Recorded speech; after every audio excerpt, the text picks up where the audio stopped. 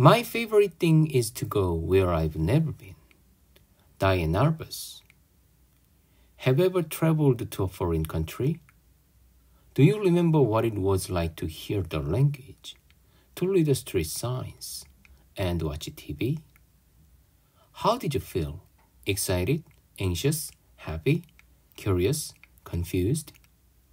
Experiences like these help us grow. But even if you haven't traveled, you can still go places you've never been. Check out a video, listen to a language lesson, read a book, surf the internet. You can go anywhere in your mind. Today, I'll list 3 countries I'd like to visit someday.